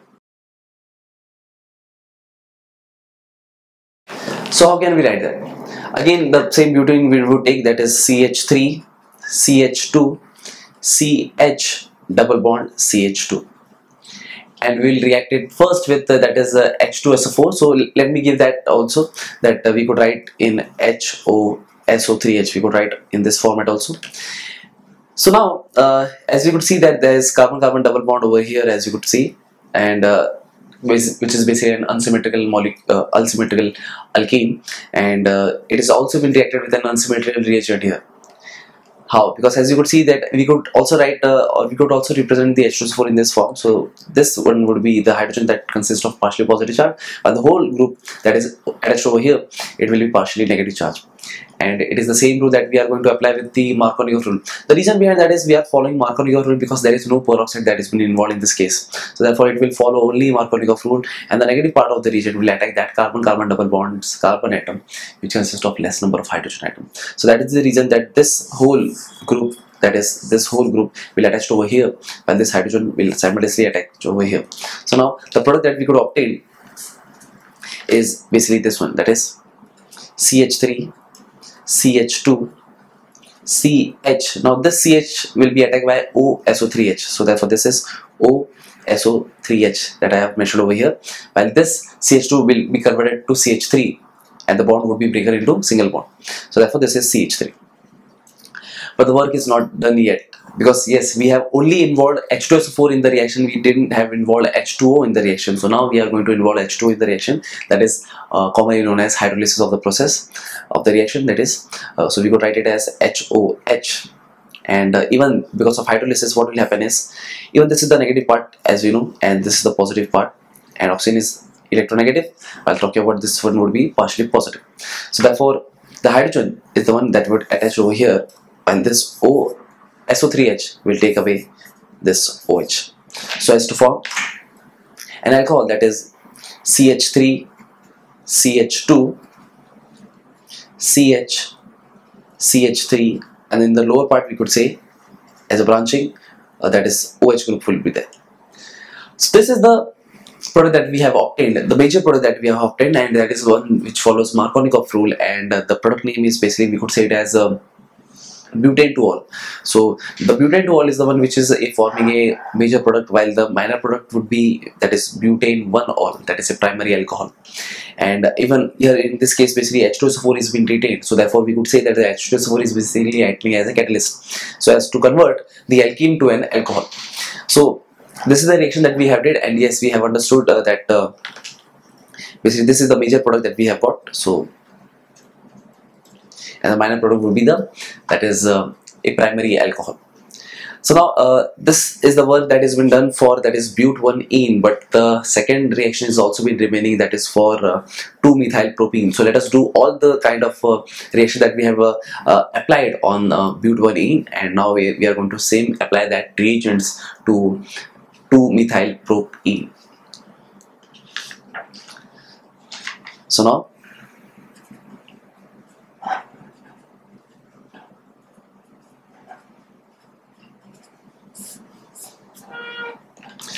now we are going to react with the 2-methylpropene, starting with the first reagent that they have provided to us, and that is nothing but HBr. That is the reaction with HBr. So now the thing is, we will write the structure of 2-methylpropene first. That how can we write that? It is very easy to understand. That is, the parent name of this is basically propene. So therefore there will consist of 3 carbon atoms that will be connected in a straight chain, and that would be considered to be the parent chain. So therefore I have written over here in this format. While the methyl is the one which is attached on the second position of the propane, suppose. So therefore this could be written as the methyl group that is being attached over here. But this is not propane, this is actually propene. So it is, as you could see, that this is symmetrical, and no kind of position of the double bond is been required so as to call it as propene. The reason behind that is, we could add the double bond anywhere. And yes, we have got it.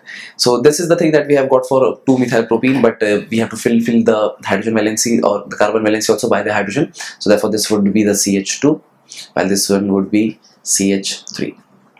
So this is 2-methylpropene, and we have to react it with HBr. So this is the HBr that we have wrote over here.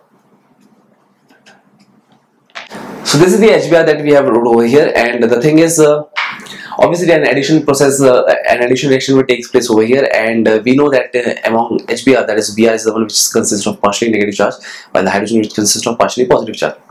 While this one will attack only the carbon-carbon double bond, because this is a kind of addition reaction.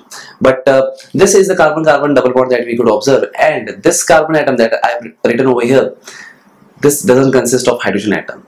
So making this carbon to have basically less hydrogen atom or no hydrogen atom. So therefore the negative part of the reagent, that is we have to go over here. So now it will attack that carbon atom which consists of less number of hydrogen atom or no hydrogen atom. So therefore we could see that this Br would attack on this carbon atom, while this hydrogen will attack on this CH2. So this is an addition kind of reaction, and that's the reason that no kind of byproduct would be obtained, and only one product would be obtained, but the possibilities are different. Yes, either one we could get a major product, while the other one would be a minor product. So therefore, suppose if I would write the reaction and the possible products, I would write like this form.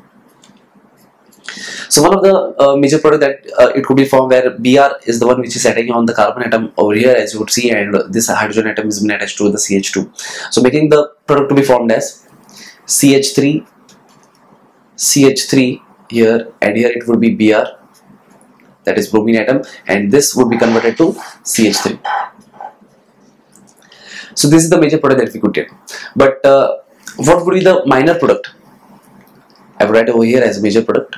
And what would be the minor product? Yes, the minor product will be follow basically anti-Markovnikov rule. So in this case, the hydrogen is the one that will attach over there, while the bromine will attach over here. So making the product to be having a structure like CH3, CH3, and here as the hydrogen will attack over here when it follows anti-Markovnikov rule. So therefore this would be written as CH, and here it would be CH2, that is Br. So this is a minor product that we have obtained. And differentiating between these two, we could know that this is the one which is basically tertiary alkyl halide, while this one is again the primary alkyl halide. And primary alkyl halides are obtained during the hydrohallucination process when anti-Markovnikov rule is being obeyed, and when peroxide is being used as a and in that case that would be the major product. And but in this case, because no peroxide was being used, so therefore this is the major product, and the name of this would be basically, as you could see, that this is the one which consists of a continuous long chain of carbon atom, and on the second position, as you could see, that methyl group is been present. So therefore the name of this would be called as 2-methyl 2-bromo-propane, or else we could say in alphabetical order 2-bromo 2-methyl propane is the correct IUPAC name for this one, the major product. And talking about this minor product, the minor product would have been the name, because we could name it as carbon number 1, 2, 3, and on the second position we could see that methyl group is been present, and on the first position bromo group is been present, or bromine atom has been present. So therefore the name of this would be 1-bromo 2-methyl propane. So this is the minor product that we have got. So this is the reaction that we have did for that is 2-methyl propane and HBr. So now let us move on to the next one that we have to do, that is we have to react, or we have to make a reaction of that is 2-methyl propene with that is HBr in presence of Na2O2. So while talking about the previous question, that is when we have reacted with that is but-1-ene, we have got to know that, but now here also it would be very much easy to understand, but let us understand that how can the reaction would take or how can the reaction would occur. So therefore the reactant that has been given to us is basically CH3 CH3 double bond CH2, and this is the one that will be reacted with HBr, and that also in presence of a peroxide, that is sodium peroxide, that is Na2O2. And now the reactant which is, or the reagent which is basically the one which consists of partially negative charge, that will attack, because it is been following Markovnikov rule, or it will show a peroxide effect. So therefore the negative part of the reagent will attack that carbon-carbon double bond atom over here, which will consist of more number of hydrogen atoms. So therefore Br will attack over here while the hydrogen will attack over here. So therefore the major product that we could get is this one, that is CH3C, because this would be CH3. I have mentioned it in this way. So this is CH3, and this hydrogen would attack over here, so making this to be have CH3. This are CH3, while this is the one which should be attacked by the bromine atom, so making this to be called as CH2Br. This was the major product.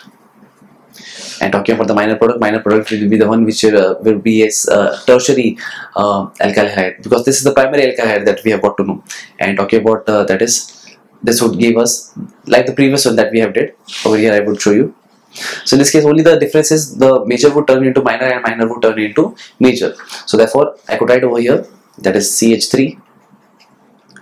Here I would write over here CHBr, and here it would be CH3, and here would be CH3.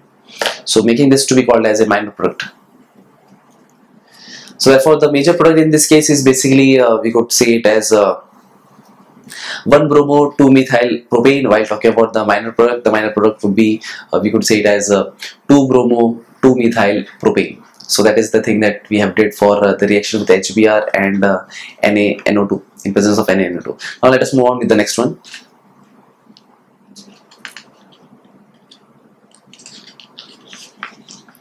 That is, we have to react it with HCl, but reaction with HCl it will be similar to that of the bromine that we have did in presence of a peroxide.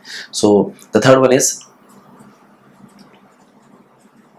reaction with, that is HCl in presence of hydrogen peroxide, that is H2O2.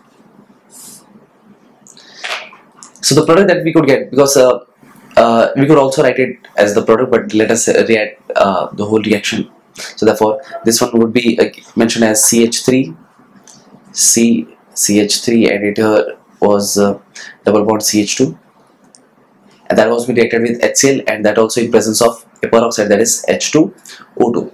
And now the product that we would obtain, it would be similar to that of what we have did over here, as you could see, but instead of bromine we would write over here Cl, and instead of here also we would write over Cl. So these are the two possible products that we could get. One would be major and one would be minor.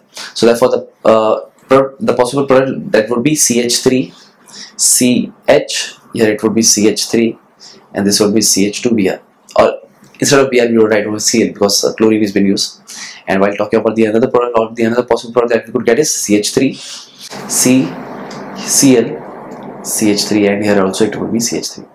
So therefore this one is the one which is a major product, while this is the one which is minor product. And talking about the name of this one, again it would be same that what we have mentioned over in the previous question, but the name of this halide would be chloro. So therefore we could write it in this way, that is 1-chloro 2-methyl propane as a major product, and here it we could write it as 2-chloro 2-methyl propane. So that is the thing. It was very much easy. Now let us understand the last reaction that we have to do with that is the fourth one. So reaction of 2-methyl propene with H2SO4 and H2O, that is hydrolysis. So the reactant is, that is CH3, C I would write over here in this format, and for which we have to react it with H2SO4, and H2SO4 can be written as HOSO3H. And since nothing, because water has been used and no kind of peroxide has been used, so obviously we could say that this would follow Markovnikov rule, and that's the reason that we could see that the negative part of the reagent, which is this one, that will attach on the carbon atom which consists of less number of hydrogen atom. So that's the reason that this whole thing will attach on this carbon atom and the hydrogen will attach on this carbon atom, making the major product to be formed as CH3, C, and here it would be basically CH2 was been attached, and because of the hydrogen that has been attached over here, so therefore this would be CH3, this would be CH3 as it is, as I have written over here, and this whole OSO3H can be written like this. So this is the product that we would form, and talking about this thing, then the major product and the minor product would be also being mentioned over here in this case, but we have to do the hydrolysis process. So let us see what is the hydrolysis process that would take place over here, and then we'll move on to the next one. So suppose if the hydrolysis process will take place in presence of H2O, so obviously this would convert into alcohol, and while this one would be basically formed as or regenerated as H2SO4. So therefore the product that we get as a major product is basically CH3 I would write over here as OH. So therefore this OH would attach over here, making this to be called as a major product, and the minor product would be the one which will follow anti-Markovnikov rule. So in this case, as we could see that the SO3H that is been partially negative, that is been attacking on that carbon atom which consists of less number of hydrogen.